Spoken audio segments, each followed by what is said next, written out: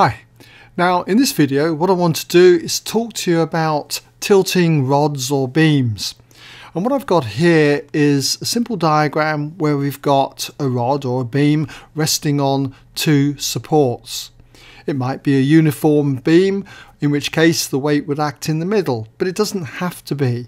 And I've got the two reactions from the supports here, which I've called R1 and R2. Now suppose you pushed really hard here with, say, a force P downwards. Then what would happen is that that beam would tilt about this support. I've called it O, and so we say that it tilts about O for this force P. Now let's go back and consider that beam again resting on the two supports. But let's suppose this time I introduce a force, let's say F, which is less than the force P. Now it could be that this force F is fairly small and it doesn't make the rod tilt about O. But as I gradually increase it, what is going to happen is that this reaction here will start to decrease until at the point where it's just about to lift off this support here, this reaction here is going to disappear. It's going to go to zero. So what I'm going to do is I'm going to take it out. Okay? And what will happen here is this reaction here increases from what it was, say, up here.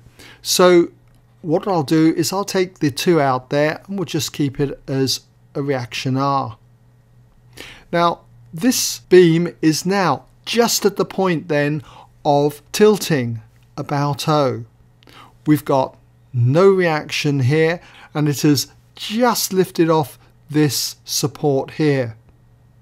So when we look at questions where a beam or rod is just on the point of tilting, then one of those reactions on the support will go to zero. Now I've got an example here which echoes this point. So you might like to just read it and have a go. So I'll give you a moment just to pause the video. When you come back, you can check your solution against mine.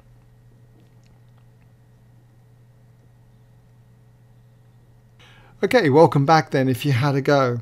So what I need to do is a diagram, and we've got a uniform rod AB, has a length of 6 meters and a mass of 4 kilograms.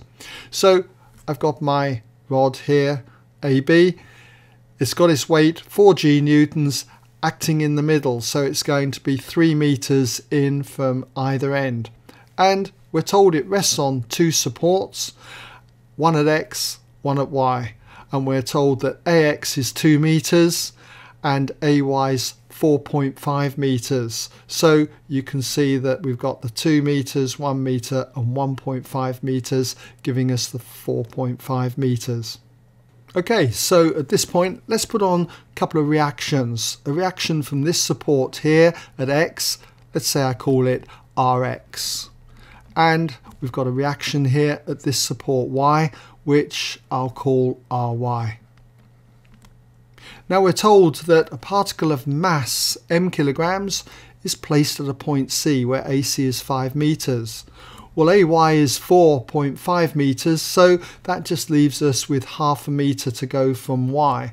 So if we put that force in, we've got the force mg, the weight acting at this point C, 0.5 meters away from Y. And we're told that when this mass is placed here, the rod is on the point of tilting about Y. So in other words, the rod is just lifting up from this support here.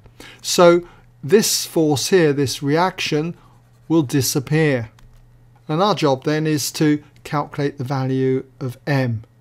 Well, because we do not know this reaction here, it's a good idea to take moments about Y. So if I take moments about Y, taking clockwise as positive, then I've got the moment of the weight of the particle acting at C. That's going to be the force, which is going to be mg, and we multiply it by the distance back to Y, which is 0.5 meters. So that's in the positive sense. And then I've got the weight of the rod acting downwards here on the other side of y, so it's going to want to turn the rod in an anti-clockwise sense, a negative sense. So that's going to be the force, 4g, okay, it'll be negative, and multiplied by the distance back to y, which is 1.5. And because this is in equilibrium, there'll be no overall moment, so it'll equal 0. Now if I just tidy this up, I've got 0.5 mg here. This will be minus 6g equals 0. So I can just add 6g to both sides, and if I do that, I end up with 0.5 mg equals 6g, and then just simply dividing both sides by 0.5g, then the g's cancel out, and I'm just left with m equals 6 over 0.5, which gives us m equaling 12. So I hope you're able to get that. If not, at least being able to see how to do it. So thanks for watching, and I hope that has been of some help for you.